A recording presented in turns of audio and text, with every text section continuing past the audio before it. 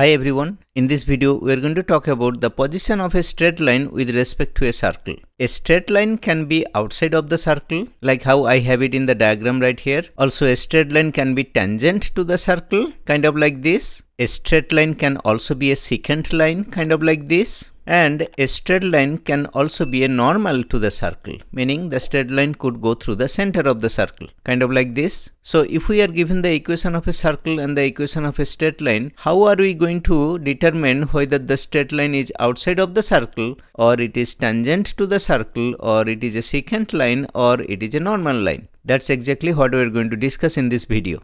Next, what I'm going to do, I'm going to drop a perpendicular from the center of the circle onto the straight line. And for a moment, I'm going to remove the three other straight lines. I'm just going to keep the one which is outside. Now, if we think about the distance of the straight line from the center, which is the CP, line segment CP, if this distance is greater than the radius of the circle, then you can understand that the straight line is actually outside of the circle. Because as you can see in the diagram, CQ will be equal to the radius of the circle. And if CP is greater than the radius, that means if CP is greater than CQ, then obviously the straight line is outside of the circle. And then if CP is equal to CQ, if CP is equal to the radius, then obviously the straight line will be a tangent line. And if CP is less than the radius, then it will be a secant line. And if CP is equal to 0, that means the distance is 0, that means the straight line goes through the center, then obviously that becomes a normal line. So here I am making the notes. When CP is greater than the radius, the line is outside of the circle, which is the current diagram, right? Let's make a note about the next scenario when CP will be equal to the radius. In that case, the line is actually going to be a tangent line for the circle. And in that case, the line is actually going to be like this, the dotted line here. Let's talk about the next scenario when CP is less than the radius, then the line is a secant line and the line is going to look like this. And the fourth scenario, when CP is equal to 0, that means the line goes through the center. In that case, the line is going to look like this, and that will be called the normal line. A straight line going through the center of a circle is the normal line. So when CP is equal to 0, the straight line is actually going to be a normal line. It passes through the center of the circle. So if we are given the equation of the circle, let's suppose the general equation of the circle is x squared plus y squared plus 2gx plus 2fy plus c equals 0. From there, the center of the circle would be negative g comma negative f. And now that we know the coordinates of the center from the equation of the circle, and also we have been provided with the equation of the straight line, let's say it is uppercase a times x plus uppercase b times y plus uppercase c equals 0. If that is the equation of the straight line and we know the coordinates of the center, we can easily calculate the distance of the straight line from the center of the circle. The distance of the straight line from the center of the circle, which is the CP distance, can be written as absolute value of a times the x coordinate of the point, which is the center in this case. So a times negative g plus b times the y coordinate of the point, which is the center. So the y coordinate of the center is negative f. So b times negative f plus c, which is the constant term in the equation of the straight line, whole upon square root of a squared plus b squared. Here I am using the formula of the distance of a line from a point. I have already created a separate video on this topic. I have shared the link in the description. Feel free to watch that video. Now using this formula, we should be able to calculate the CP distance. And also from the equation of the circle, we should be able to figure out the radius of the circle. And we know the radius of the circle will be equal to square root of g squared plus f squared minus c. And this c is actually lowercase c, which is the constant term in the equation of the circle. So we are able to calculate the radius. We are able to figure out the value of g and f from the provided equation of the circle. And also we have been provided with the equation of the straight line. That means we know the value of uppercase a, b and c. So using all these values, we should be able to calculate the radius and the CP distance. And once we know those two values, then we should be able to compare them. If CP is greater than r, then we conclude that the line is actually outside of the circle. When CP is equal to r, then we conclude that the line is a tangent line to the circle. And when CP is less than r,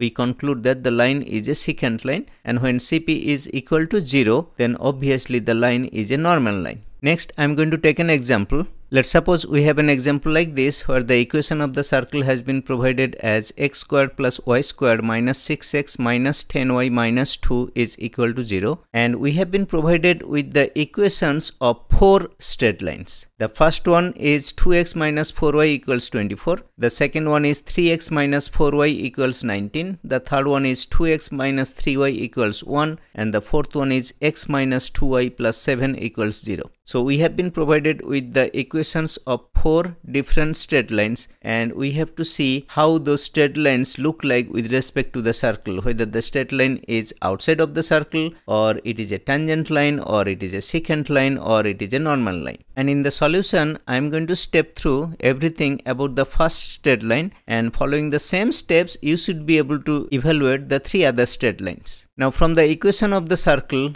2gx is equal to negative 6x, that means g will be equal to negative 3, and similarly f will be equal to negative 5. Next, let's quickly calculate the radius of this circle. We know radius is equal to square root of g squared plus f squared minus c. In this case, what is g? G is actually negative 3, f is actually negative 5, and c, the constant term, is actually negative 2 in the equation of the circle. So r will be equal to square root of negative 3 squared plus negative 5 squared minus negative 2, and that can be written as square root of 9 plus 25 plus 2, so that would be 36, square root of 36, which is nothing but 6. Here we are taking the positive value because we are talking about the radius of a circle. We should not consider the negative value, we should consider only the positive value. So the radius of the circle in the example is actually 6 units. Now let's analyze the first straight line whose equation has been provided as 2x minus 4y equals 24. If we rewrite the equation, we can write it as 2x minus 4y minus 24 equals 0, and from here we can say that the coefficient of x, which is the uppercase A in our formula above, so uppercase A is equal to positive 2, uppercase B, which is the coefficient of the y term in the equation of the straight line, that would be equal to negative 4,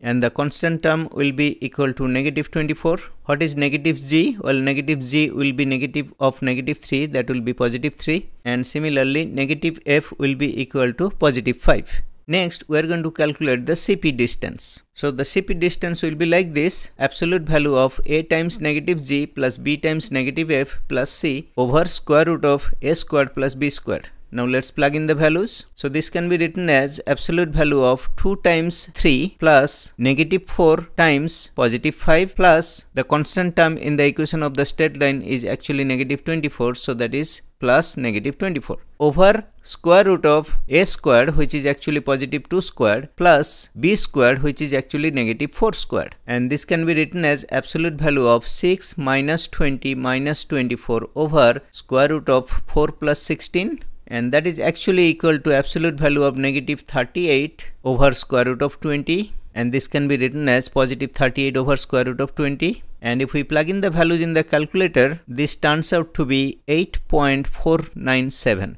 So the CP distance is equal to 8.497 unit, and the radius is actually 6 units. So clearly CP is greater than R. That means the CP distance is greater than the radius of the circle, and that means this straight line, the straight line whose equation is 2x minus 4y equals 24, this straight line is actually outside of the circle. I hope you have been able to follow all the steps. So in the first example, meaning the first straight line appears to be outside of the circle. It's not a tangent line, it's not a secant line, it's not a normal line, it's actually completely outside of the circle. It does not touch or cut the circle. Using the same steps, you should be able to evaluate each of the other 3 straight lines. Just follow the exact same step, and if you find that CP is equal to R, then it will be a tangent line. If you find that CP is less than R, then it will be a secant line, and if you find that CP is equal to 0, then it will be a normal line. So I'm going to leave those 3 examples for you to practice. I hope everything made sense. Thank you for watching. See you in the next video.